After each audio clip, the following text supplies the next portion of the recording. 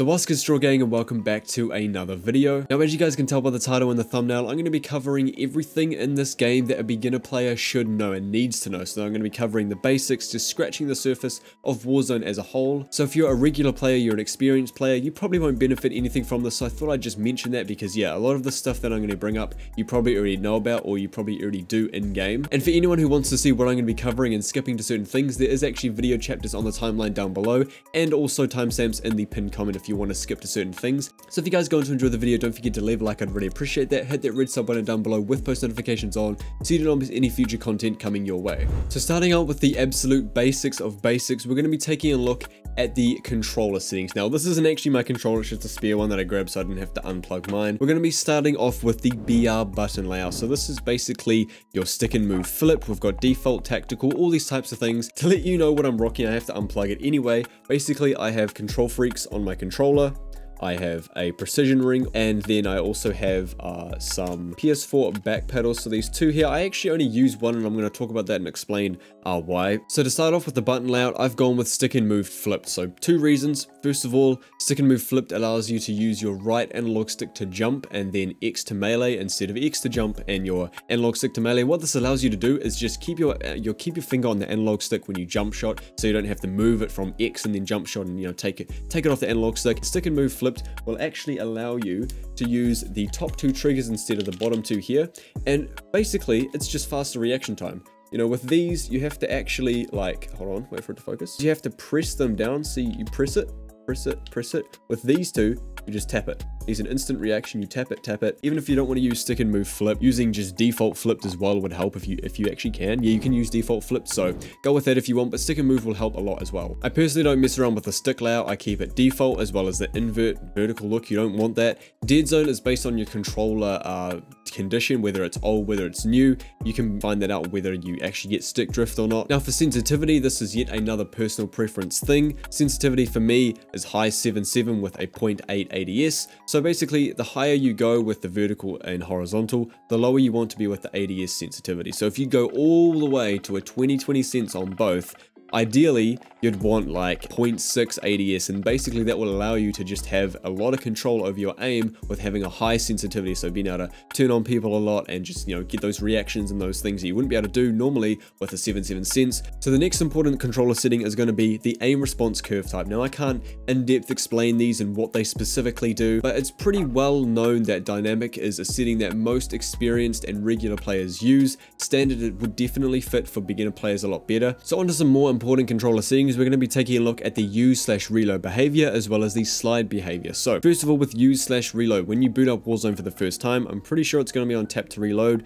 You absolutely want to immediately change that to contextual tap, because what this allows you to do is pretty much just pick up loot, weapons, ammo, whatever it may be by just simply tapping. Next up, we have slide behavior. So when you boot up Warzone for the first time, it's going to be on hold. You want to change this to tap, because basically when you want to be sliding around corners, slide canceling, all that type of stuff, you actually have to hold circle instead of just tapping it, right? So you have to hold it and then you slide instead of just tapping it. You'll slide instantly. So something else I really think I should cover in the controller settings department is going to be the automatic sprint. Now, assuming that you've never played Warzone before, I think this is something you should start on early instead of later on down the road, because it'll be harder to do in a couple months than if you just did it straight away and that's how you already know to play. So when you boot up the game, you will be on disabled for automatic sprint. Now for slide cancelling, for movement, advanced movement as well down the road, automatic tactical sprint will help you a lot. Basically what it allows you to do is move your left analog stick forward instead of having to click it in. So if you do have stick drift or issues with clicking in your analog, I know all of my controllers have that issue except for the one I'm using.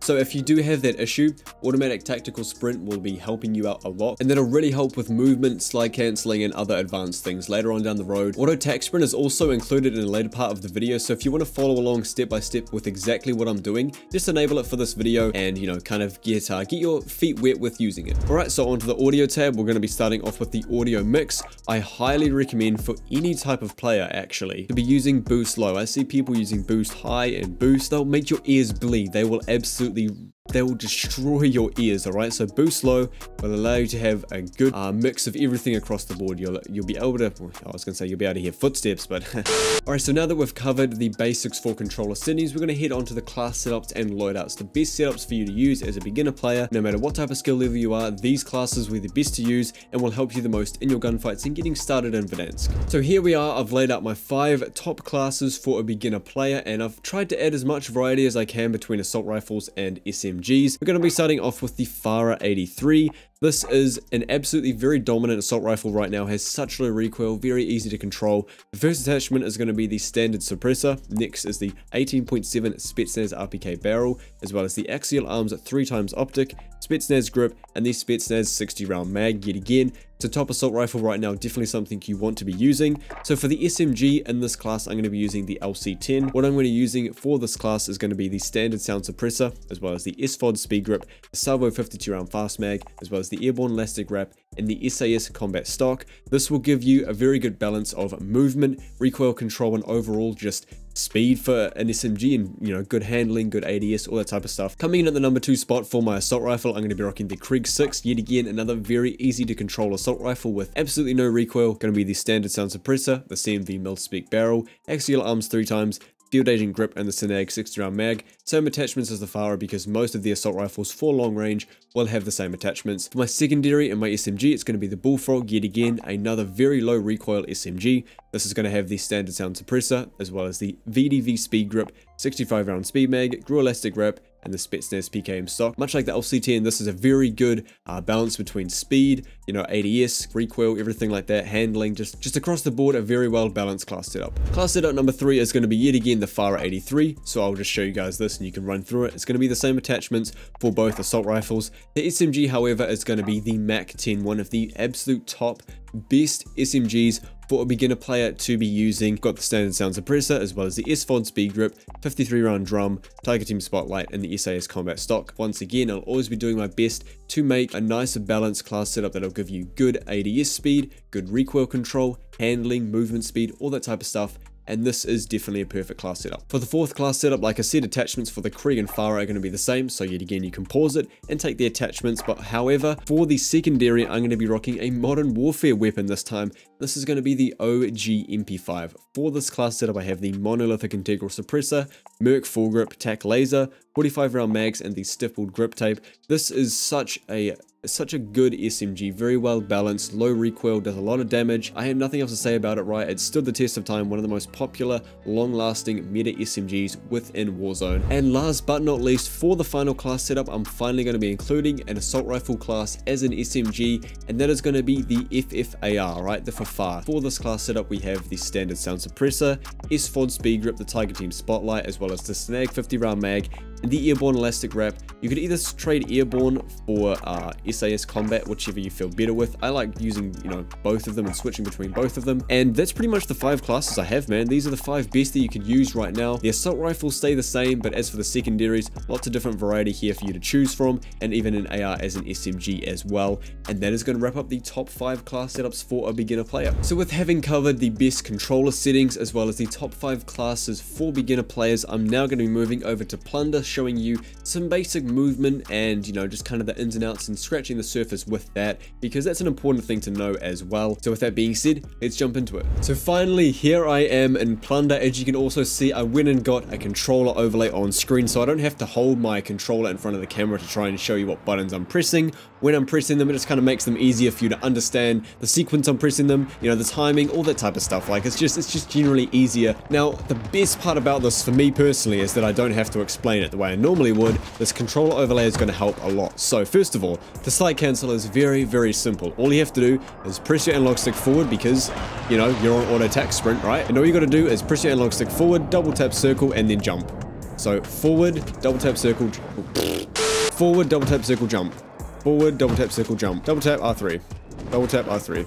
forward, double tap R3. And not only is this very helpful for gunfights and actually getting in engagements, but you'll also never run out of tactical sprint. That is like one of the bigger things about this, is that you'll always be moving at the maximum speed. Obviously, I'm sure, you know, there's sometimes you'll mess up your slides and everything like that. I do as well. It just happens. For the most part, if you're not messing up your slides and you're getting the timing right, you will absolutely never run out of tac sprint. As you can see, I'm being able to move at the maximum speed 24/7, and this is very, very, very helpful. Now, using slide cancel in an actual engagement is another thing. So say someone is sitting in this corner and you know they're there. Instead of just like jumping and just being a standing target for them to easily shoot, you'll want to, you know, hit them with a little, like that, you know, little. So that's helpful as well, because it's just, you're not just like, you know, slowly ADS walking where they can just completely blast you, or just jump and stand still. You know, you're hitting with a little slide cancel, like a little, you know, hit them with a little bunny hop. Of course, that's, you know, not what we're looking at right now, but little slide cancel. What fucking weirdo? But yeah, it's just very helpful to quickly, you know, slide in and slide out. Slide in. Slide in, slide out. Alright, so the next thing that I want to quickly cover with you guys is recoil control. This is something that a lot of people have a misconception about in Call of Duty and seem to think you've got above average recoil control and aim, you're cheating. That's kind of the general consensus nowadays, you know, but for recoil control, right, going into Plunder to practice this is the easiest way to do it. So basically, as you can see, I'm ADSing at a wall here, and I'm going to let this MP5 go through the whole 40-round drum without trying to control the recoil at all. So if I just shoot it and let it go through the whole 40-round drum, as you can see, the MP5's recoil is really interesting. Like, it'll recoil up and then just sit at the same spot. Then if I just simply hold down on my analog stick just a little bit while I'm firing, you will see that the recoil, you know, completely changes. Look at that. Look at how concentrated and controlled this is compared to the other one where I didn't control the recoil. Look at this. This is not me controlling it. This is me not controlling it, I mean. Does this bozo really want to do this? Hey, bozo.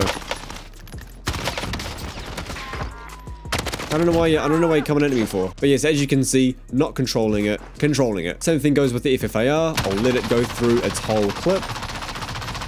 Both patterns for the MP5 and the FFAR pretty much go all just the way up. This goes, you know, a little bit up to the left and then off to the right on an angle. This one goes completely straight up. So that's why the MP5 is a lot easier to control, because all you literally do is pull down. If it's going up, you pull it down to counter it.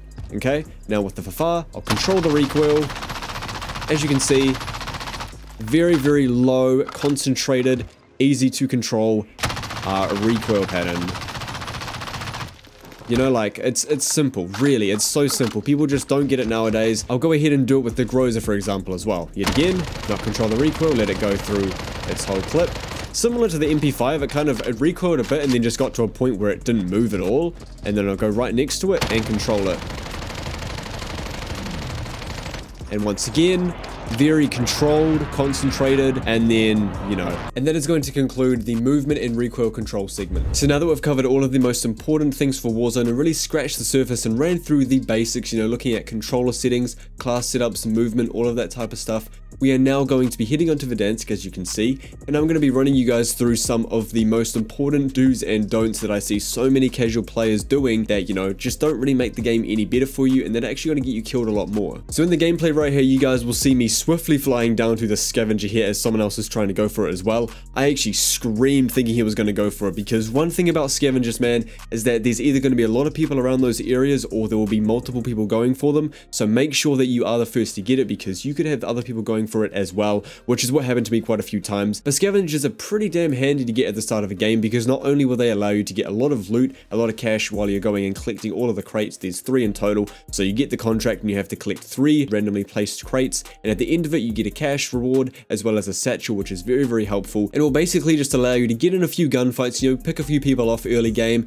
and then get that loadout, you know, the satchel, the money, all that type of stuff, and go off and get your kills. Another important thing to remember is putting a trophy system on your vehicle is crucial for moving around the map, because there will be so many little rats in there, you know, their windows and on top of rooftops and everything like that, that will be waiting for people to drive past with their RPGs, C4s, whatever it may be. And if you have a trophy system on, it will save you so much. So please don't forget, if you have a trophy system, to use it for your vehicle. So 2 very important don'ts is 1, do not go for recon contracts. I see so many casual players and newer players doing this because 9 times out of 10, when I do kill people that go for these contracts, they aren't very good at the game. They're not very aware of what's going on. They're just sitting there not doing a lot right. If you happen to not know what a recon contract is, basically it's a contract where you go to this little satellite type of thing on the ground and usually open areas. It puts a red beam of light up in the sky to let everyone know that you're there, and they usually don't actually benefit you in any type of way, especially when there's a scavenger where you can get more cash from that as well as a satchel. So now, as you can see in the gameplay here, when I go to purchase my loadout, I don't just chuck it out in the middle of the open where there's 4 different rooftops where people can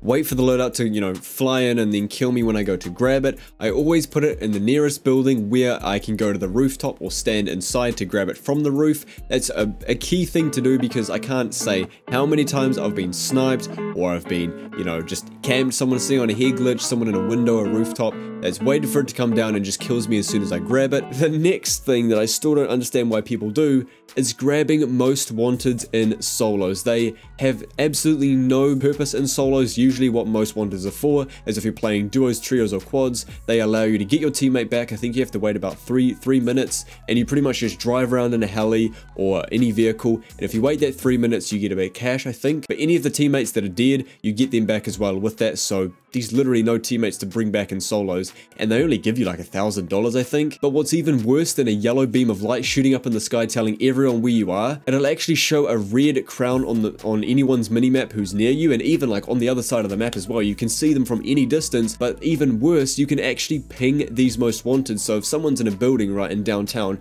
you want to know what level they're specifically on, you pull up your tac map, you ping the most wanted, and it'll literally tell you what level they're on, and it'll update as they're moving. So in solos specifically, these have absolutely no purpose, and they're just not a beneficial thing for you to grab. Now, the last thing I personally want to cover, and on behalf of a lot of the community as well, is please just don't camp. All right, like, I know you're a new player, you know, you're trying to get your feet wet with the game, you know, you're trying to get a feel for it and everything like that.